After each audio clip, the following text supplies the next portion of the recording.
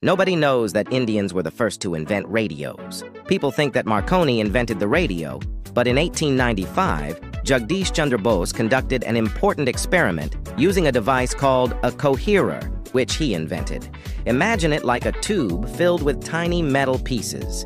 When these metal pieces were loose, they didn't let electricity pass easily, but when Bose exposed them to electromagnetic waves like radio waves, something interesting happened. The metal pieces stuck together, allowing electricity to flow. He demonstrated that when he sent radio waves through the coherer, the metal pieces inside clumped together, changing their resistance to electricity. In a famous demonstration, he remotely rang a bell by transmitting radio waves. This proved that you could communicate without using any physical connections. These experiments showed that wireless signaling and communication were possible, setting the groundwork for the development of radio technology.